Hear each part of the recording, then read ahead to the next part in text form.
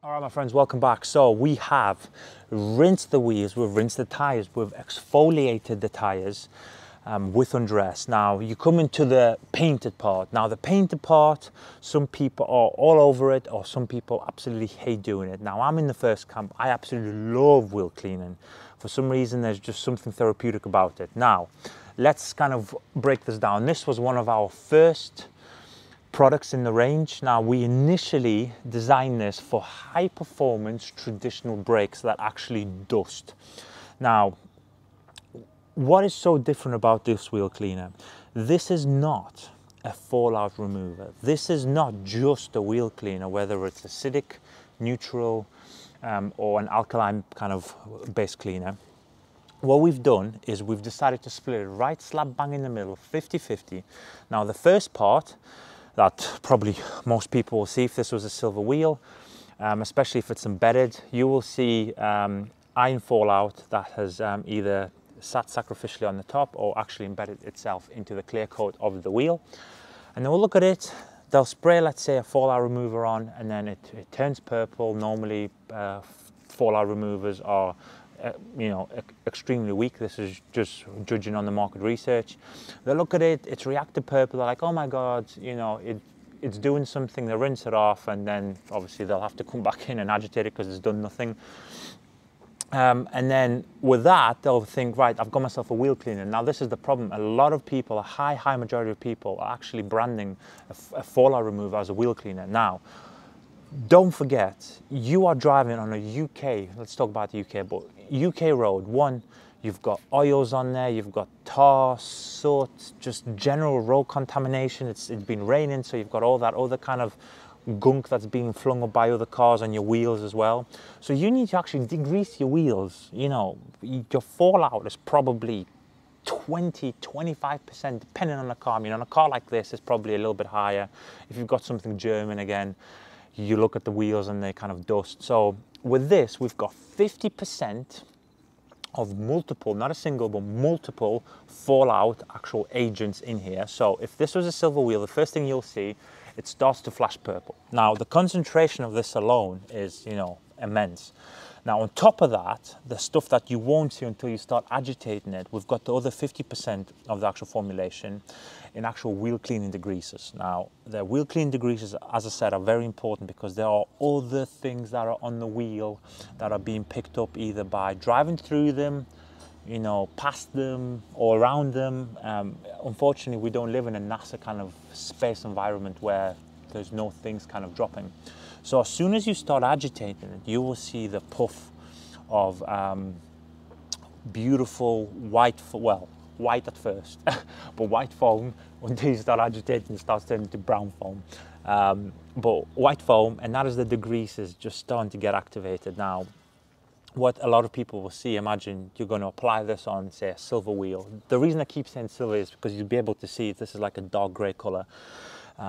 When you start actually spraying the wheels on the wheels and you let it dwell 30 to 60 seconds, you'll actually start seeing the reaction of, black and green and gray. And this is because it's starting to actually touchlessly, chemically break down everything. And if you were to start then obviously agitating it with something like a wheel woolly, this just kind of releases the complete tension. So 50-50, very good. You can use this on the paint during your decon step for, again, multiple reasons, because you've got iron fallout embedded into the paintwork, again, which can only be really, if you want to do it properly, removed kind of touchlessly. And then you've got the wheel cleaning degreasers, which are very important at pH neutrality of 7, which means if they do dry on the wheel, or in this case on the paint, you're not going to cause any damage. So this is a decon product, this is a maintenance product, this is, again, high performance brakes. This is what it was originally designed for. Now, if you are watching this video and you are saying, Nick, I don't have high performance brakes, I've got a 1 litre Ford Fiesta, a Vauxhall Corsa or something like that, even better, my friend or friends, because if you haven't got high performance brakes, you're actually going to use a lot less of this product because you haven't got as much contamination to kind of clean up. So once again, you need to always, when you're cleaning wheels, rinse the wheels down. I prefer to release this car's been tracked and raced and all sorts, because James is an absolute madman. So on here there is, again, dirty things, but also rocks and stuff like that. So you want to release the loose things.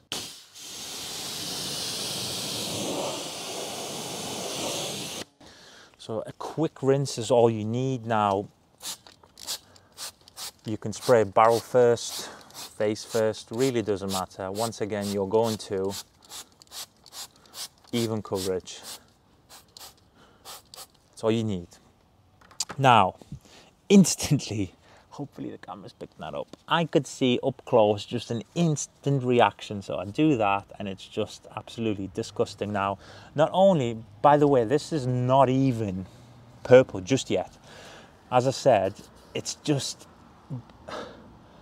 a brownie color. So James, I don't know where you've driven through, maybe an oil slick or something, not too sure, you know, but now it's starting to turn purple. So this is a 2-in-1 formulation that is kind of working in tandem with each other, but not with each other. So while that's working, what I would recommend is, again, with all my tools, I like to give them a quick rinse. So I've got my Detail Factory brush up here. Now I'll give you a tip.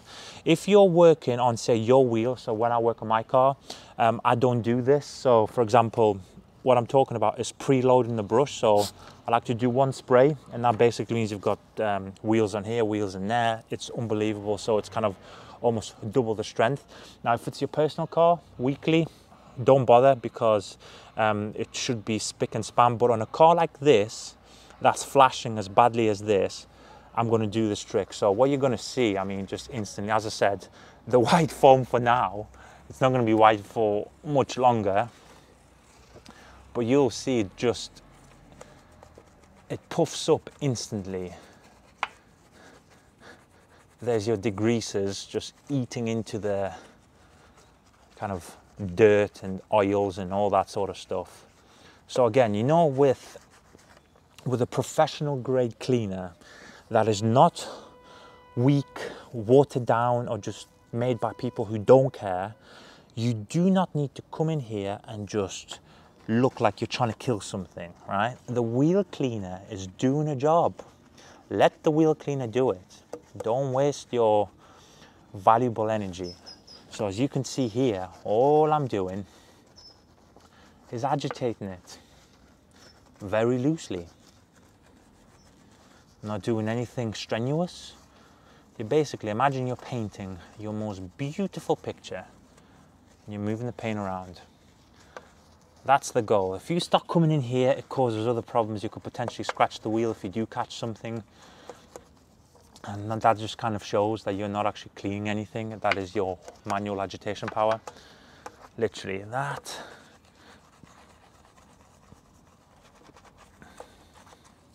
There we are. Like, literally have some fun with this. You can go into every single nook and cranny that you can ever imagine. There we are.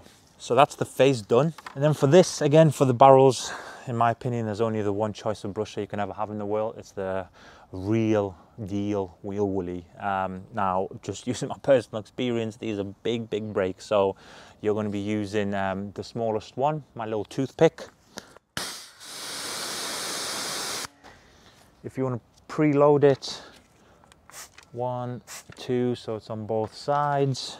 Have you noticed how I sprayed it in front of the wheel? So in case there is any oversprays, I'm actually not wasting any product. It's going back into the wheel. Literally, again, just move it around.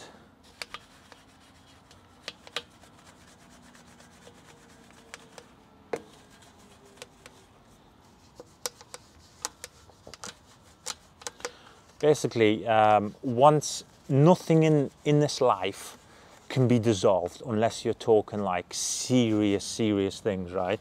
But in our world, nothing should be dissolvable, because if it's being dissolved, it's way too strong and it's dissolving more than just the dirt. So a premium grade wheel cleaner, what it's designed to do, it's not moving the dirt or the fallout. It's literally almost lifting off the surface. It's kind of suspended. Now, whether it's, you know, a wheel woolly or a phase brush or anything down that nature, your job is the final step of the professional clean. You're just moving it like whoop, you're scooping it, and then your final rinse has now got a true suspension of, you know, dirt and product and all that type of stuff. And on your final rinse, it's going to be removed. Right, so as I said, watch this. Purple, a little bit of black, a little bit of green. So as you can see, it's pulled the full spectrum of contaminants. Now, of course, the most obvious thing to do is now everything that's been suspended, do not let it dry. Rinse it in a kind of orderly fashion, and the wheel will be spotless.